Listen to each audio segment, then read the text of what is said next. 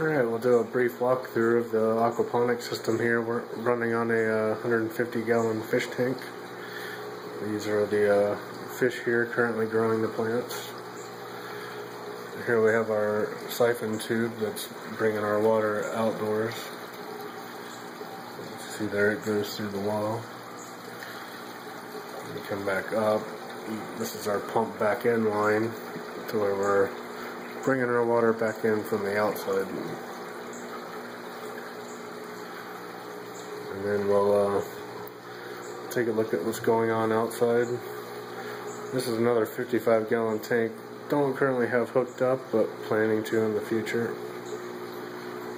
It'll go out right about where this one is here. And we got some seeds starting to put into our zip grow towers. Lift it up here. Almost ready. Still waiting on some first leaves. And we'll take a walk out through the garden.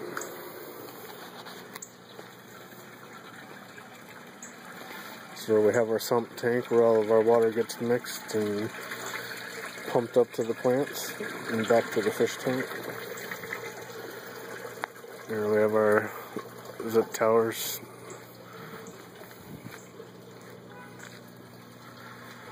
We got one tower planted so far. It's romaine lettuce. These just slowly fill from the top and drain through the media and then back and down into the sump. There's about an inch gap in between there and the bottom of the gutter, so we have plenty of room for water to go through. And here we have our flood and drain grow beds. We're growing a giant Caesar, some Brussels sprouts. These grow beds fill up and drain automatically. We have about 3 inches of dry media on top. And then we have some tomatoes. And a couple tomato clones.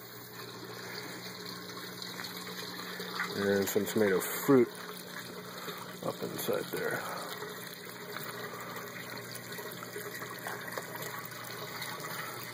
They hide pretty well up in there. There you go, some more. Overall, the plants are looking very healthy and growing well. There's some mild potassium deficiencies that we're working on.